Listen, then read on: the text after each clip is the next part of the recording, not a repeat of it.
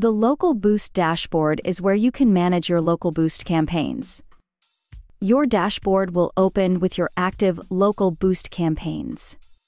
Clicking the Active Toggle button will toggle to your archived local boosts, and clicking this button again will toggle back to your active boosts.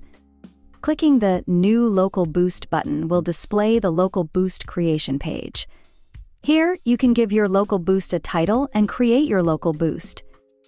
Your local boost click credit total will display here under the New Boost button, with a link to a modal to purchase more.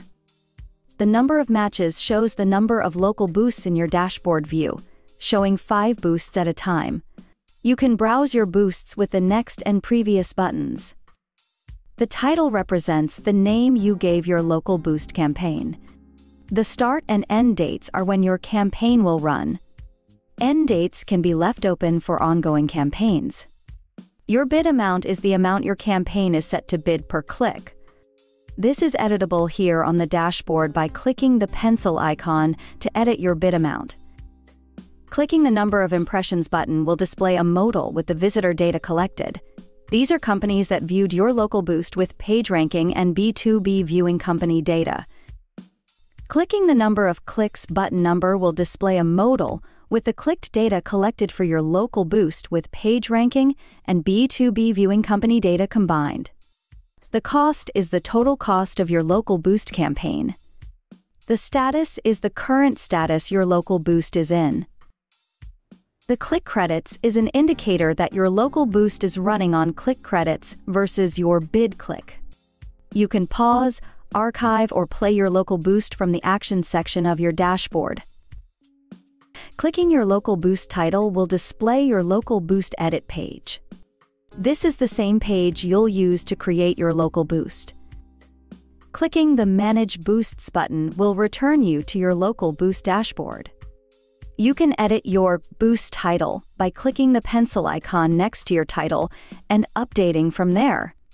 Each local boost consists of an image and simple tagline.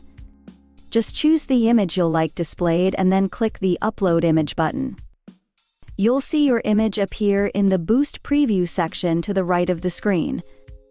The website link is the location will direct companies that click on your boost. You'll be able to set your campaign dates here, and your campaign will run between those dates only. The Filters section is where you can set the website visitor filters, narrowing down who will see your local boost. Clicking the Industry button will allow you to choose the types of companies that you want to display your local boost to. Choose as many options as you like, and the system will display in front of each type. Clicking the Time Zones, States, and Zip Code Radius buttons will allow filtering of the locations of the website visitors. The filters can be as narrow or expansive as you like. At the bottom of the page, you'll have an option to click the Apply Click Credit button, telling the platform that your local boost campaign will be charged through your Click Credit account. Please note, we give priority page placement to bulk click campaigns before bid amount campaigns. You can check the box to keep your campaign running if your click credits run out. If this is the case, the system will go by your bid amount for page placement.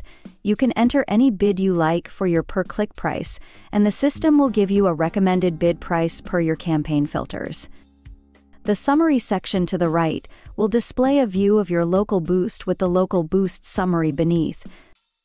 Creating a new local boost will require approval by the TeamingPro staff, and if corrections are needed before launching your boost, our staff will give guidance on any updates needed in order to approve your boost.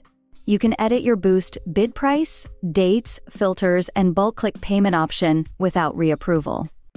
Editing your boost image, website, or call to action will trigger a reapproval by the TeamingPro staff.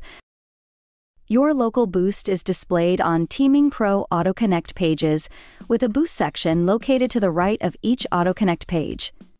Your boost will display to companies matching your filters as they click into their AUTOCONNECT job pages. Thanks for watching.